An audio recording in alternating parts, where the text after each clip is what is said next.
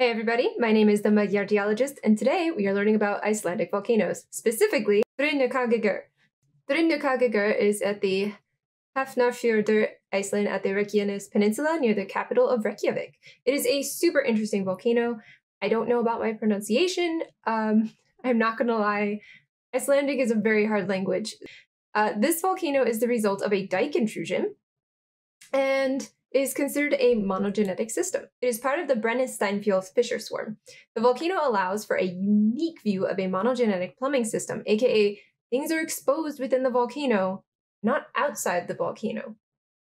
It formed about 3,500 BP from a Strombolian eruption, which was dike-fed.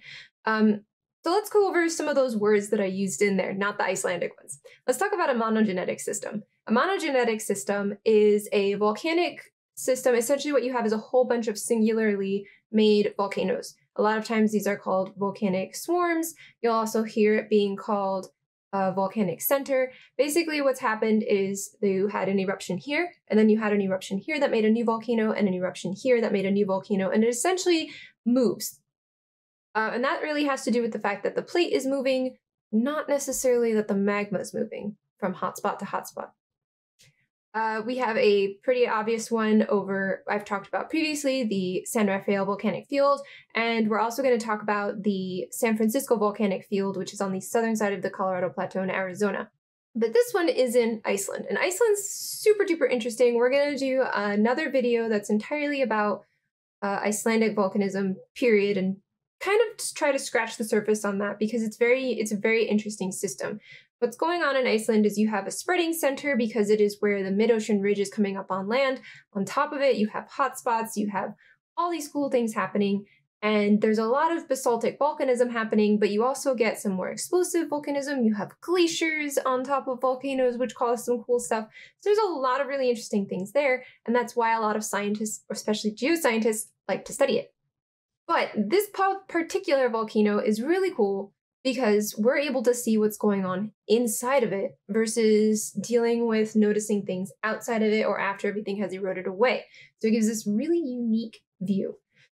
So let's talk about basaltic eruptions. Generally, they are pretty calm. Like most of the time we think of basaltic eruptions, we think of Hawaiian style or lava fountaining, which are also really cool. Totally think those things are awesome. We had Hawaiian style or lava fountaining occurring over at La Palma, and we have it happening over in Hawaii, hence the name. But Strombolian eruptions can occur due to large amounts of gas, pressure with the system, or if there's some sort of evolution of the magma, or even if everything gets really, I don't know, tight. Each volcanic system, heck, each eruption even, is unique. So after the eruption that happened here, which was Strombolian, and Strombolian, we're going to have a little icon back here that shows what a Strombolian eruption looks like because they're really cool. What seems to have happened is the magma, instead of hardening and cooling in the magma chamber, retreated back into the system, which left something bare, the conduit. So a conduit is what feeds the magma into the system.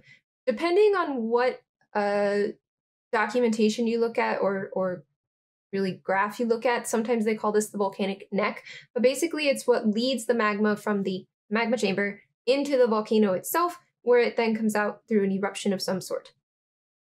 These are generally rounded, cylindrical type formations, and generally speaking, these are filled. They're hardened, filled. It's not very often that we get to see a system where the conduit's empty. On top of this, a cave was exposed with stacked lava flows and another buried cinder cone within it, which is cool. The tephras from the cinder cone were absorbed into the magma, allowing it to become more evolved, meaning there was probably an increased amount of silica, possibly other elements such as potassium or calcium, which caused the cave formation to occur in the area where the cone was. The volcano itself had cannibalized basaltic crust and this buried cinder cone, which led to some very interesting minerals, which have different shapes and compositions. Basaltic cannibalism is actually something that doesn't happen often, and this is because melting basalt takes higher temperatures than other materials. And since they run at such high temperatures, it's kind of hard to go and melt them again. You'd have to have something hotter than that or equally as hot coming in and kind of making melts form This is why when you have silicic magma, it doesn't melt previously made basaltic magma, because silicic magma forms at a cooler temperature. The name of this volcano does have a translation. So Thrihnukagigur translates to Three Peaks Crater. And the reason for this is because the volcano is made up of 3 craters, or 3 cinder cones, that were created by the about 4,000-year-old Strombolian eruption. The region this volcano formed in, which is Iceland, is located on top of the mid-ocean ridge and is so a rift zone. The volcano itself is actually part of the rift zone, which is really, really cool. And there is new crust being formed here. The big question, is this volcano still active? Why am I asking this? There's all these volcanoes all over Iceland that are, in fact, active, right? So why wouldn't this one be active? The reason for this question is because there is actually a tour that goes inside of this volcano, and we're going to get to that because it is fantastically cool. I think I would go if I ever got the chance. If I could afford it, I would definitely go on this tour. And only because, technically, this volcano is no longer considered active. It is, in fact, considered dormant. Currently, there is no activity happening. There is no heating. We don't see that there's any hydrothermal activity. There's no hot springs. We don't have fumaroles. Basically, everything's asleep. The cave system formed by the magma evacuating the conduit and cannibalizing some of the previously made cone.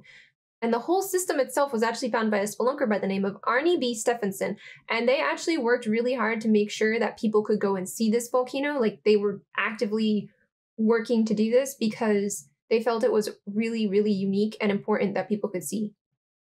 So the answer to this question is it is, in fact, dormant. There hasn't been any sort of activity currently happening.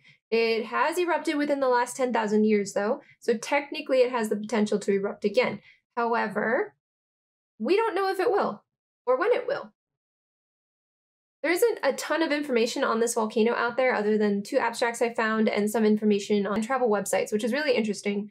I did find some information from geothermal papers, and I believe there was a thesis from Uppsala University, which I'll talk about in a second. But there isn't really like super huge amount of information like other volcanoes. This is one of those volcanoes that hasn't, surprisingly, been as studied, at least that I could find. And if there are more papers, they were locked behind something and I couldn't find them, or I wasn't able to access anything else other than their abstracts. But in that case, I still would use the abstract in some way, shape, or form. The whole swarm, or the whole region, not just this particular volcano, has had its last eruption in 1341 CE, and it was a VEI2, and it was the Grefilder crater. The region has some impressive lava flows, and I'm actually going to show that in a second. It's really, really pretty.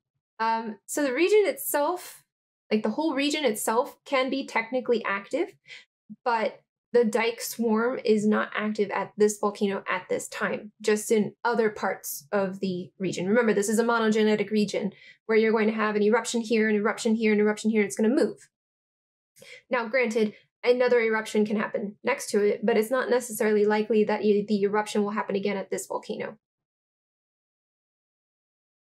There is a geothermal paper out there saying that the Brennisteinsfjall field is possibly a geothermal site that could create renewable energy, since there is partially a molten body beneath the surface here.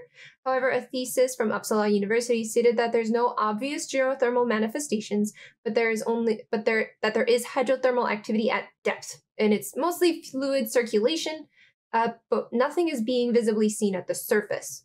So this region seems to be dormant-ish. So is there an immediate risk? Probably not. Should you still be cautious? Oh, yes. But look at this place. It's absolutely gorgeous. There are so many colors due to the minerals and the cool magmas that cover the walls. The volcano itself is part of a country park nearby the capital where they had a recent eruption, but this was southwest of the capital and this is southeast, and it was not part of the same field. So just because had fissure eruptions doesn't mean this area would too. So there is a tour for this volcano, and you go in mostly northeasterly of the 3 peaks. The crater is about 12 by 12 feet or 4 by 4 meters wide, and is a shaped opening that's kind of circular. The entrance is 120 meters or 300 feet deep, and then there are a bunch of passages inside your tour, and the total is about 200 meters or 700 feet deep. You get to take a tour. Oh, sorry, it's like a bell shape. It's like a bell-shaped opening. You get to take a tour of the magma chamber, which is apparently big enough for the Statue of Liberty, which is super awesome. And the width of it is about 3 full-size basketball courts. So that's just wow. Apparently, it takes about 6 minutes to get all the way to the bottom via a transport they use.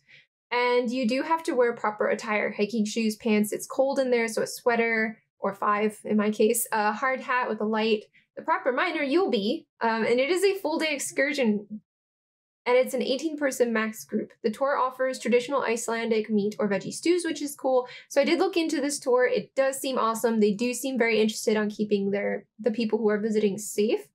But again, remember, this is still a dormant volcano, so you should be careful.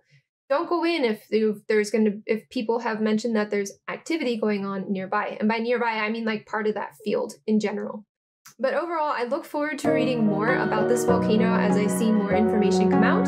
I have not seen much about this volcano. And again, if you have papers or have found papers about this volcano, please send them to me. I want to see them.